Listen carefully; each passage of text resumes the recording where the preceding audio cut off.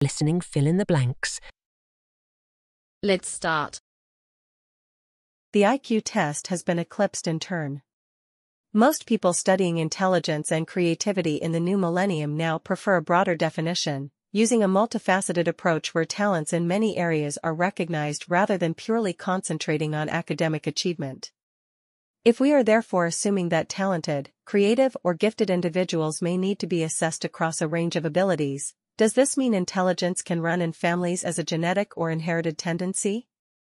Mental dysfunction, such as schizophrenia, can. So is an efficient mental capacity passed on from parent to child?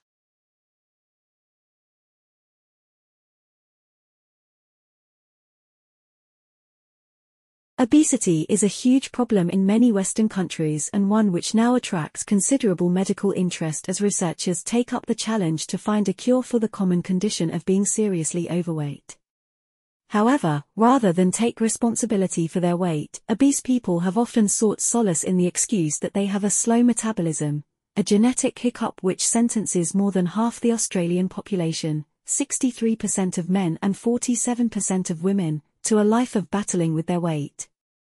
The argument goes like this: it doesn't matter how little they eat. They gain weight because their bodies break down food and turn it into energy more slowly than those with a so-called normal metabolic rate.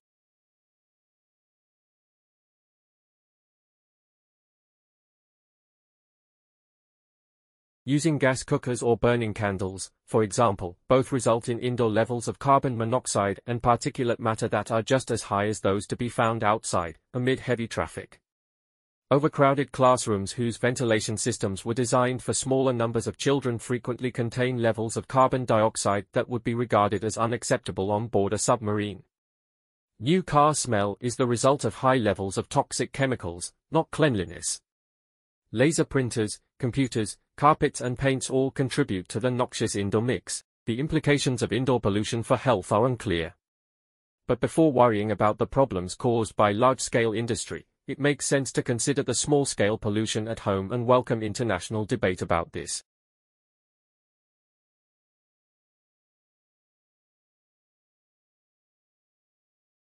In the late 1920s, the automobile tycoon, Henry Ford, had a vision.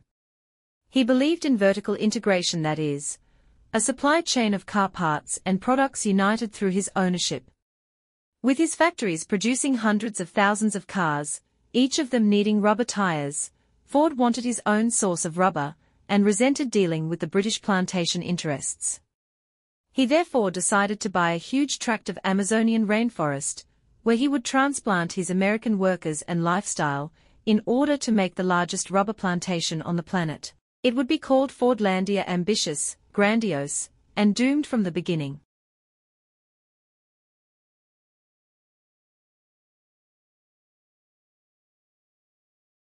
Aromatherapy and homeopathy were no better than placebos, with almost a half thinking the same of herbalism and spiritual thinking. Some of the comments we received were scathing, even though 1 in 10 of our respondents had used homeopathy. Homeopathy and aromatherapy are scientifically nonsensical, said one molecular biologist from the University of Bristol. Dr. Romp Braun, a molecular biologist at the Medical Research Council Centre at King's College, London, added, "Homeopathy is a big scam, and I am convinced that if someone sneaked into a homeopathic pharmacy and swapped labels, nobody would notice anything."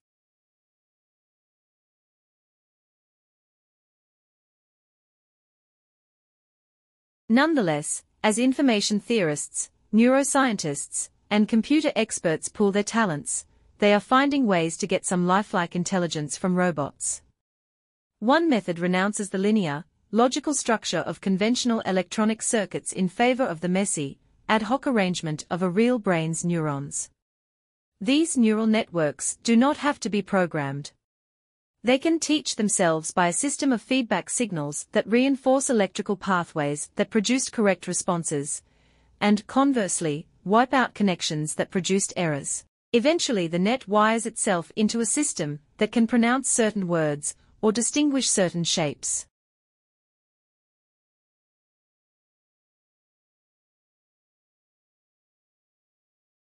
For the first time, linguists have put a price on language.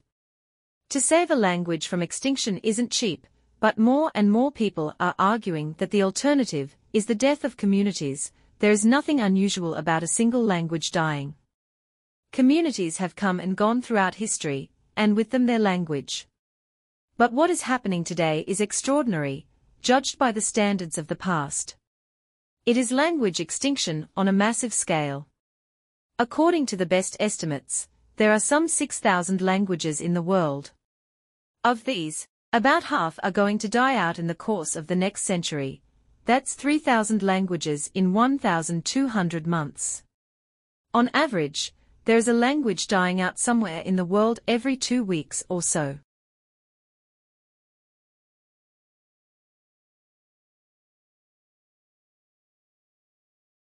While events such as the deforestation of the Amazon jungle or the nuclear disaster in Chernobyl continue to receive high media exposure, as do acts of environmental sabotage, it must be remembered that not all pollution is on this grand scale.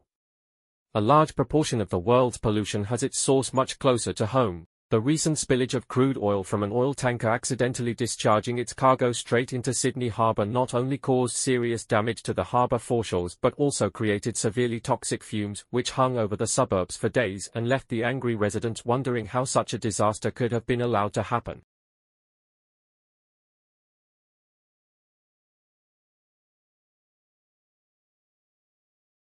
What do we mean by being talented or gifted? The most obvious way is to look at the work someone does and if they are capable of significant success, label them as talented. The purely quantitative root percentage definition looks not at individuals, but at simple percentages, such as the top 5% of the population, and labels them by definition as gifted.